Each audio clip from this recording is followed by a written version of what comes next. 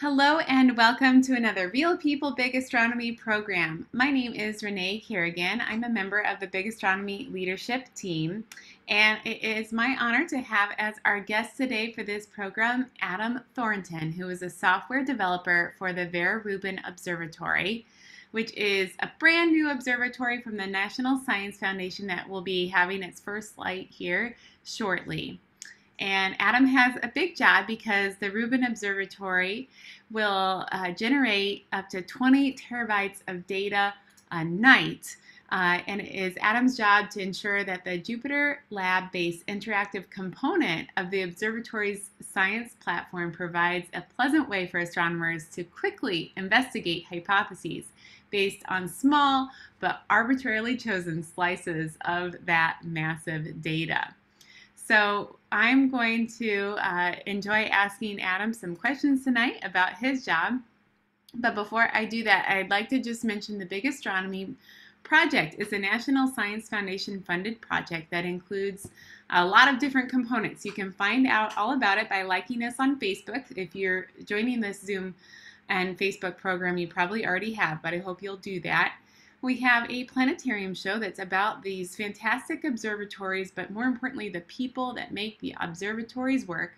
That's available in both English and Spanish, and it is now showing in planetariums across the United States and even internationally.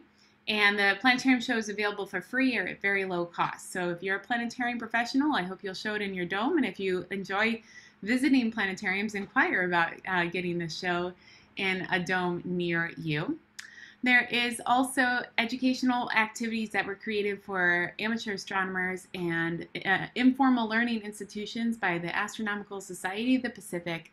And this live event series that directly connects our viewers with STEM professionals. And finally, there's educational research being done on this program by Michigan State University, and all of you joining us today can be part of that research if you're interested. So that's how you can get involved with Big Astronomy, a little bit about what we are.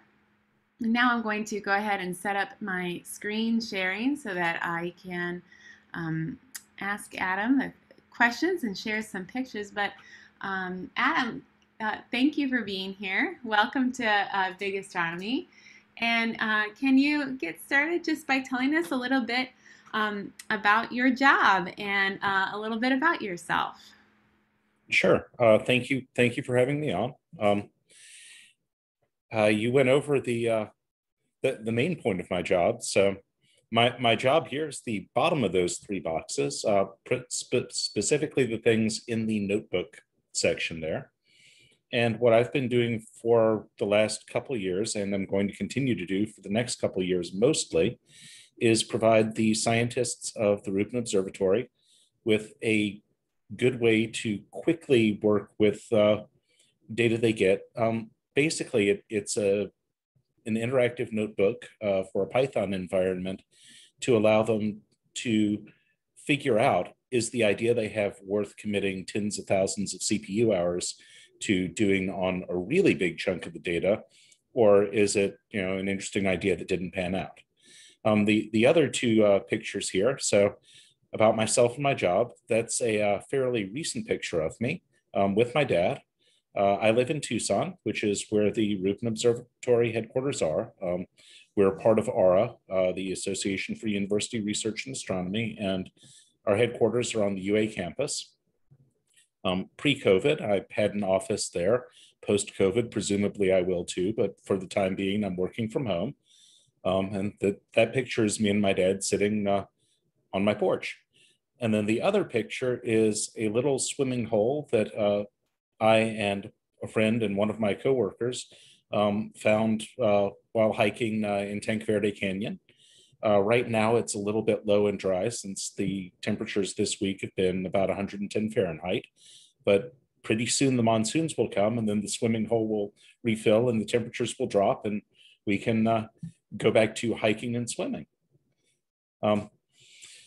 So I can go into more detail about the job, but I think there are questions later where that is probably more appropriate. Well, thank you, because I have learned from doing programs like this that sometimes my questions are too specific, and it's helpful to have sort of that broad look to start off with about what your job is. And I know it's an important job because the Rubin Observatory, when it does come online, it's going to generate so much data. I liked how you put it that it's important for astronomers to be able to sort of figure out if it's worth committing so many CPU hours to sort of mining that data on the question that they'll be pursuing.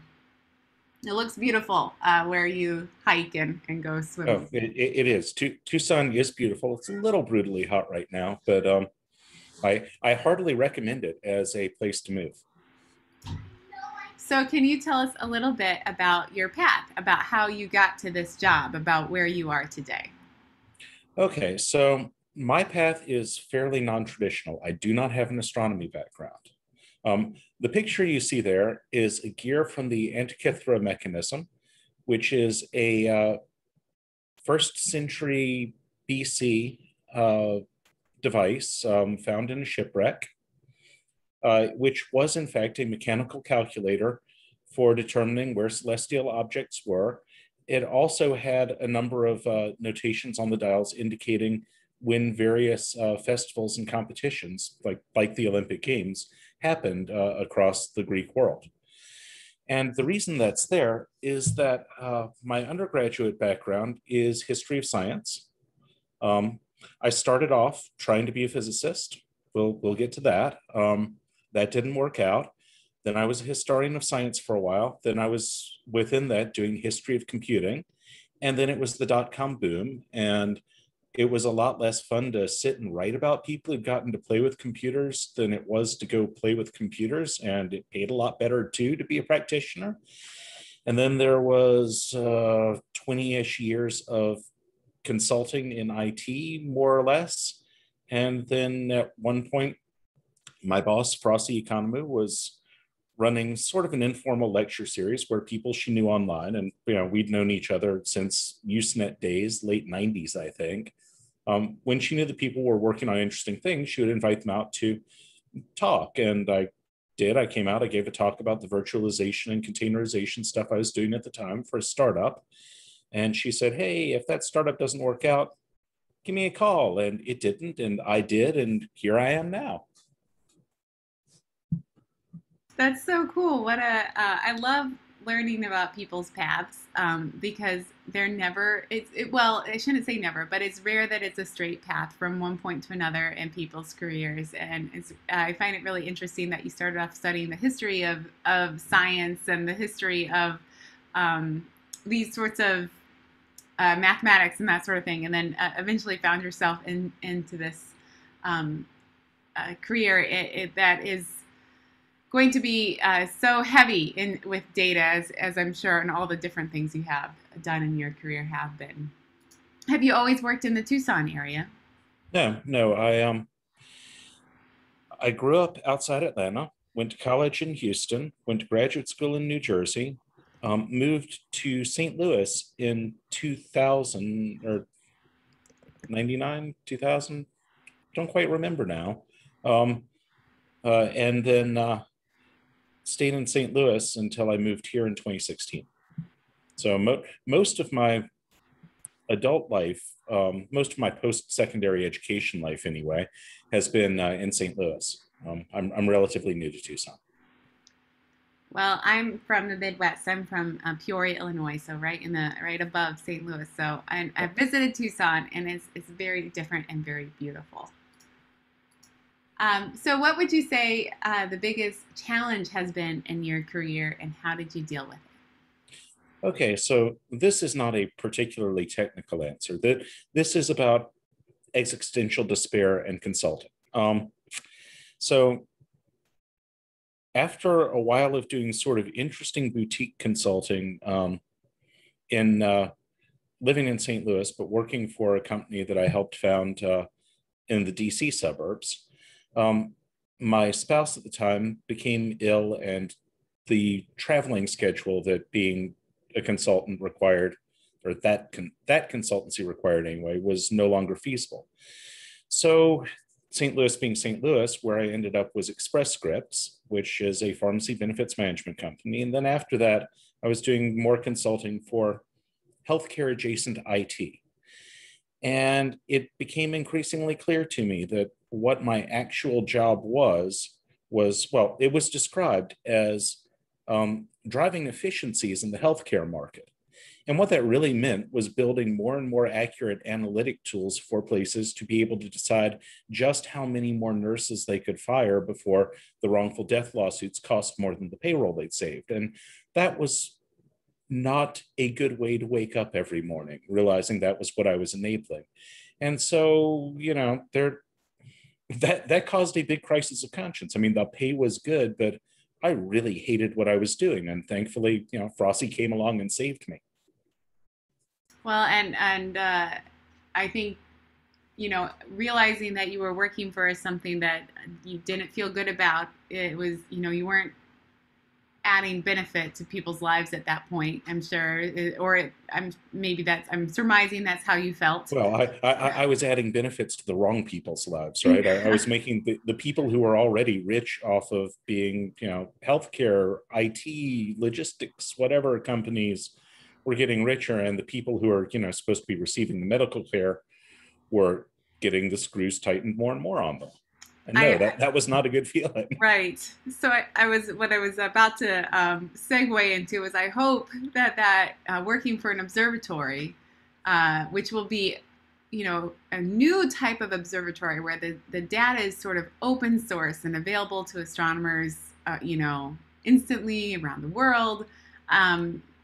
You'll be contributing to discovery and good. I imagine that feels much different.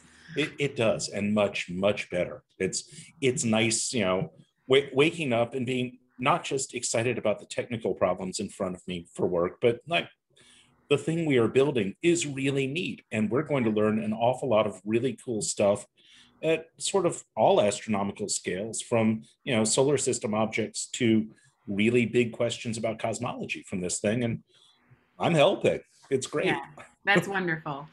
And what a change. I can't imagine how good that must feel. So that's actually a great way to ask the next question, which is, what is your favorite thing about your job and why? Okay, so the logo there is Square, which is the name of my group. Currently, that expands to Science, Quality, and Reliability Engineering. We have a new acronym coming up, but we have a new unpacking of the acronym, but keeping the Square name as we move into operations, and it is eluding me at the moment. So that team is within data management, which handles, processing what comes off the telescope within the Rubin Observatory. And Square is fewer than 10 people. And they're great. This is the best team I've ever worked for. My boss is the best boss I've ever worked for. Not only is she very good at hiring, I mean, she does have a pattern. Most of us are generalists, but she hires very smart people who tend to have not quite the same backgrounds. So we're all good at slightly different things. She's good at putting us on things that motivate us, at keeping, upper management meetings away at, unfortunately, great cost to her having to go to a lot of meetings. And the great thing is she's managed to hire a bunch of people who all play well together. I adore the other folks on my team. This is the best job with the best team I've ever had. And and she's done a great job managing and coordinating this. And it's also nice to have a management team that works pretty well all the way up. I mean, at least within the project. And I'm sure there are funding fights between our project and other ARA funded projects, but those are so far above my pay grade, I never hear about them. But we are all working towards a common end, which is very different than working in industry, where effectively each vice president is trying to build his own little fiefdom at the expense of other fiefdoms. And there's so much backstabbing that it's difficult to get work done across teams, which is so much not the case at Rubin. But yeah, I mean, my very favorite thing, yes, the technical challenges are great, but my coworkers and my boss. And that's really lovely to hear, because it just goes to show that that no matter what you're interested in, or no matter where your career path might be, or your passions are, the people you work with are really the most important part of your job. That's something I've heard from other people I've talked with this program as well, that they really enjoy their team. And it seems like observatories, I'm sure there are places that are different, but it seems like maybe there's a good culture of team building. And that's part of the success of some of these places, which is fantastic. So we always ask this. We ask two sides of the coin, right? So we ask your favorite part of your job and why. So we always ask, what's your least favorite thing about your job and why? All right, so this again is an answer that, well, Randall Munroe in the next KCD comic, and I'm afraid I did not memorize the number of the comic, answered. Fundamentally, astronomical software has been written by astronomers, and usually has been written by particular astronomers who had a particular problem in mind that they wanted to solve for themselves right then. That does not lend itself to particularly good software engineering practices, and it means that in general in astronomy there has been a lot of wheel reinvention, and it means that a lot of packages, even those that a lot of people use, we're not really engineered in a particularly thoughtful way. That's certainly changed for the better in the last decade or two. And it's certainly something that, Square and data management more generally are trying very hard to do. But there's a lot to overcome. And I mean, it's not that astronomers are wrong about the incentives, right? Nobody wins a Nobel Prize for the quality of their software. But it does mean that, one has to accommodate some fairly creaky old stuff, which I am proud to say, no, we do not provide a Fortran interface in our JupyterLab environment.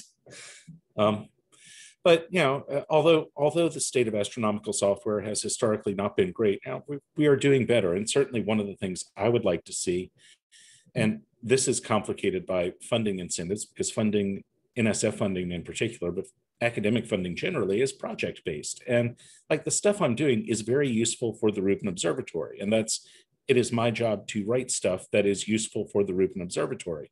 But also a lot of it, I think, would be easily generalizable to other sort of large scale, large data reduction scientific problems. And it would be great if there were some way that we could leverage that so that, the next people doing something sort of conceptually similar did not have to invent their own wheel. Now, granted, because almost all of our work is open source, right? People can go and get the stuff I and the rest of the Rubin Observatory developers have written and try to adapt it. But it would be nice to see sort of national scale computing infrastructure at a software engineering level rather than just a data center level really take off. What you're saying makes perfect sense, and I imagine it is just so. The problem, the scale of the problem of trying to organize from the top down, like an organizational structure, must be so daunting. But I commend you for any effort you might make to try, because I imagine that I can totally see how that would be super frustrating, and a problem that's existed for a long time, I'm sure. Well, we always like to ask as well about your favorite astronomical object. So what is your favorite astronomical object?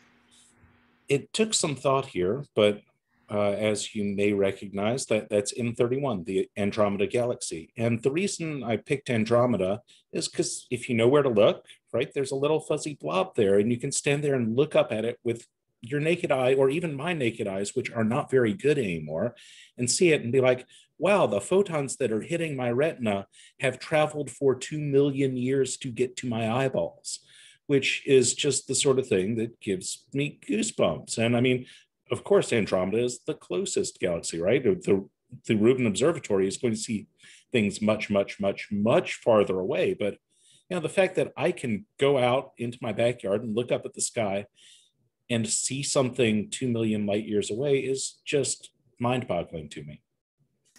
And I agree with you. It's wonderful. If you haven't seen to any of our viewers on Facebook or here in Zoom, if you haven't had an opportunity to see the closest large galaxy to our own, the Andromeda Galaxy in the night sky, you can do it in the fall. And I was lucky enough to have some observing time at Kitt Peak outside of Tucson once. And man, is it a great place to view the night sky. Some of the best observing I've ever done was at Kitt Peak, and you could see Andromeda excellent there, naked eye, without any magnification. So a little shout out to visit again Tucson and Kitt Peak nearby if you have an opportunity. And heck, if we're talking about great places to observe the night sky, go to Chile if you have an opportunity, because it's a fantastic place to observe the night sky, where the Rubin Observatory is completing its construction right now. Before I dive into the typical day at work, there's another program at Kitt Peak that I assume is going to come back after COVID called Meteor Mania. And it's amazing, especially if you go, when it's near a new moon, because assuming it's a good shower, you can see an astonishing number of meteors. And it's the first time in my life I've been able to see not just the Milky Way, but the dust lanes in the Milky Way. Wow. And if you're in Tucson and there's a Meteor Mania event, definitely sign up for it and drive out to Kitt Peak and go do it, because it is fantastic. Make time, and even if you can't go at night, just visit Kitt Peak during the day. It's beautiful, and there's a lot of great history there, and it's run by great people. So here's your commercial, free of charge commercial for Kitt Peak Observatory and visiting it. So our next and I think last or close to the last question is, could you, not quite last, but could you describe your typical day at work? So what does a day at work look like for you? All right, so this is a picture of our JupyterLab interface. It's running one of our tutorial notebooks. And making this interface pleasant to work with is most of what I'm doing. In fact, off to my left right now, I am watching how the lab is spawning under simulated load of 400 users, because data preview 0.1 happens at the end of this month. And we are turning loose 300 people who have not been part of the project on it. And I want to get some characterization of how it reacts to larger loads than we have so far seen. But a typical day is basically, I write some Python. I may end up doing some TypeScript if I'm working on some of the UI components. But I have always been sort of a back-end systems administrator kind of guy. And so mostly I write infrastructure stuff. And on this project, it's mostly in Python. So I spend a lot of time in front of a computer screen. And then we also like to ask a typical day at home. And right now, and I know that right now it's like they're almost the same, right? Because a lot of folks are still working at home. Right now, indeed, they are the same thing, which is why on the leftmost screen there, the center of the screen is that same JupyterLab notebook running the same Python code. You can see my little border collie Naga underneath my desk. I'll talk a little bit about the stuff to the right and left on a future slide, but basically I come into my home office and I sit down, or within the last week, I've gotten a standing desk. So maybe I stand up for a couple hours and I stand there and I think and I write code and I work and I try not to get too distracted by my dogs. Sometimes it's good to have a little bit of distraction, though. So what was your favorite subject? We asked this, I should say, about your favorite subject in school, because it's sometimes surprising. And we also like to help people understand that not everyone who ends up in science loved science in school or felt like they were, great at it in school. But and some people, it was their favorite subject in school, of course. So what was your favorite subject when you were in school? So I took in school to be college, and this is a picture of a water-driven organ invented by Hero of Alexandria in the 1st century AD. And history of science was, very formative. Basically, I was at Rice, and the next slide will explain what happened before this.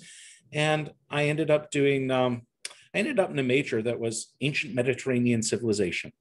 And in so doing, some of the electives were history of science courses. And I met a man named Albert Van Helden, who is one of the foremost Galileo experts in the world and was the history of science department at Rice, or was the history of science guy within the history department.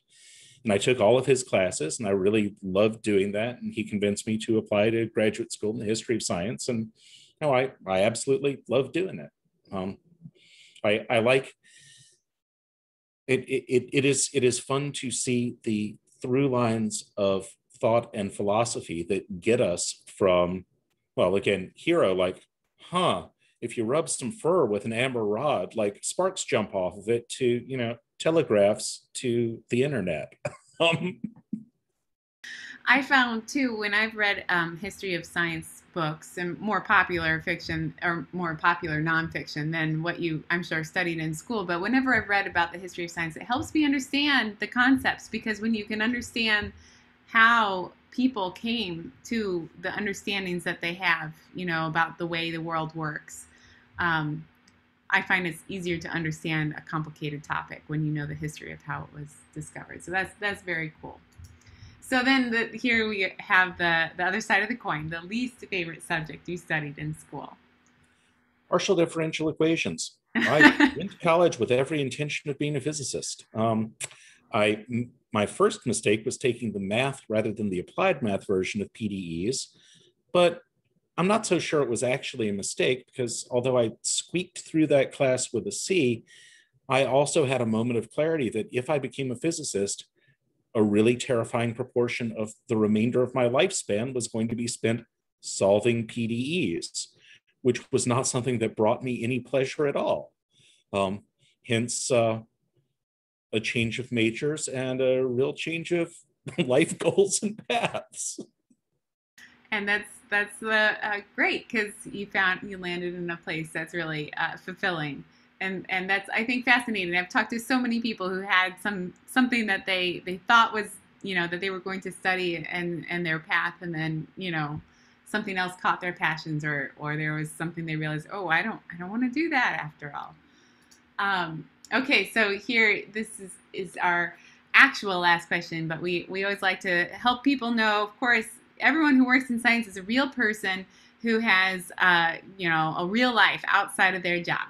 And so we like to ask what you do for fun. And then we do have some viewer questions that I'll be asking at the end here as well. Okay, so starting counterclockwise from the upper left, that first mostly vertical slide is part of my computer museum, I suppose one would say. This is the shelf in my office, which is mostly 80s and 90s 16 and 32 and a few 64-bit mini and micro computers. I like collecting old machines and restoring them to more or less functionality, and then playing with them for a while. And so right now I am on a big digital equipment corporation kick. I've got a running back station. I've got the Pi emulated PDP-11 up in the upper left of that picture. I've got a real PDP-11 whose power supply I need to work on. And I also do 8-bit and 16-bit home computers and video game consoles. And all of that is a good fun way to spend weekends when it's too hot to do another of the things. So going down from there, bottom left, I have 3 dogs, Spot, Naga, and Blink, from left to right. And they share my house. They sleep on the couch or the bed. They help me work, and they keep me sane. The next picture is looking down into Tanque Verde Canyon from the canyon rim. This is one of the favorite places I've got to hike. The watering hole we saw on the first slide is, if you keep going up that canyon, go around the bend to the left and go about another half mile, you're at it. And then the last thing, you can see Blink's nose as I am creating a cocktail and judging from the ingredients, it's some kind of an eggnog. I like making and consuming overcomplicated craft cocktails. Mixology is one of my hobbies. It all sounds like a lot of fun, and I'm really glad to hear that not only do you collect old technology, but you get it running again, because I think that's an important. Sorry, there's a motorcycle going by. I think that's an important part of that hobby. Otherwise, it wouldn't be collecting and restoring. It could just be sort of, collecting. Yeah, and I mean there are different types of collectors, and I am not the kind who tries to find the shrink wrapped thing so you can show the unboxing after 40 years in storage. No, I mean I like to get it and replace what needs replacing and get it to a state where I can play with it again. So we thank you, Adam, for telling us about your Thank you. job. Thank you for telling us a little bit about your life. It's really interesting. I appreciate your honest conversation with us today. And we do have some questions. So one question is about the Rubin Observatory itself, more so than about your specific part of your role at the Rubin Observatory. But Stephen wants to know, what impact might thousands of new and future low Earth orbiting satellites have on the research that's going to be done on the Vera Rubin telescope? And thank you, he says, for a great presentation. So the answer is quite a lot. Constellations, effectively for a project like ours, which is a wide survey thing, some number of pixels in any given image are going to be unusable. I mean, particularly our detector saturates at 16th magnitude, I think. So, there are always plenty of bright foreground objects that wash out stuff around them. What Starlink or something like that does is adds a lot more pixels that are washed out in the foreground that you therefore can't use. So it's a reduction of efficiency. It's not huge. I know that the observatory has been talking to Elon Musk about ways to mitigate the effects. It is, as always, a trade-off that like dark skies would be really nice for what we do, but on the other hand, like cheap, low latency communication wherever on the planet you are is also pretty societally important. So, we try not to complain too much, and it is certainly an annoyance for the project, but it is not the end of the world. As other companies launch their own constellations and the skies become more and more cluttered, that could change, but we'll cross that bridge when we have to. Yeah, and it's something that people in the astronomy education field are concerned about. But I have heard that the observatories are working with the companies, and it's good to hear from somebody who works at the observatory that it's a problem, but it's something that can be managed, because, as you say, everything's a trade-off.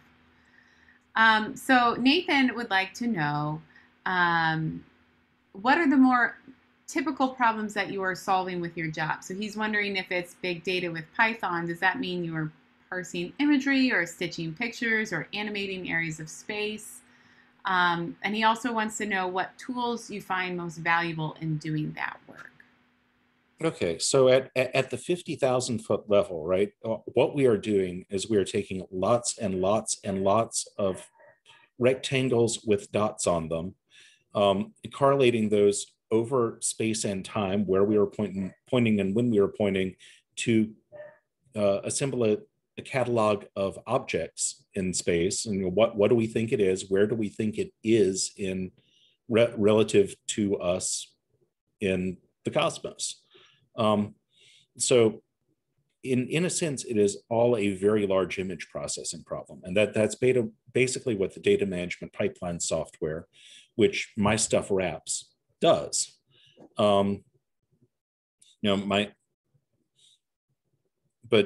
Because we are taking so much data, roughly 15 to 20 terabytes of image data a night, of data a night, each image is how many? 3.2 gigapixels, I think, at 18-bit grayscale. And we'll take it in a particular band with a particular filter. At any rate, right, there are so many pictures, and they are so huge that to a first approximation, no one ever actually looks at the pixels coming off the camera, right? We are relying very heavily on reducing that into an object catalog, and then people will work with the things in the catalog, which is basically a very complexly structured database. So yeah, it is very much, it is very much how do we apply the collected knowledge of thousands of astronomer years to turn rectangles with dots on them into these complex databases about which we can ask interesting questions about the universe. So I think that, thank you for answering Nathan's question, Adam. And Philip might have a, well, kind of related question, but it's about Python. He says, does the inefficiency of Python at runtime impact the work you are doing, from a fellow software geek, he parentheses? So much of the data management processing pipeline is actually written in C++ with Python bindings to it. So all of the scientist-facing code is Python, but the actual difficult deblending and image processing stuff is written in C++, precisely for that reason, because it is much, much faster. Now, I'd like to believe that if we were starting this in 2021 and not 2008, we'd probably be using something more like Rust, but well, we work with the tools that we designed when we started the project, so fair enough. Well, Adam, thank you so much. I really enjoyed talking with you today. It's very interesting to learn about your job, which is, very different from mine. I always love learning about people's jobs and a little bit about your life. And we had a lot of really interested folks who from all around the United States who asked some questions. We are running out of time, so I will just go ahead and mention to everyone watching that Big Astronomy is a research project. It's funded by the National Science Foundation, the same organization that funds the Vera Rubin Observatory. So if you'd like to support our project, we'll be putting in the comments on Facebook a link for a survey that you could fill out, and everyone who fills out the survey will be entered into a drawing for an Amazon gift card, and it will help us to gather some data about our project. So we'd appreciate you filling that out. And again, we also appreciate you. You can sign up for our newsletter on bigastronomy.org, and you can follow us along on Facebook and other social media platforms.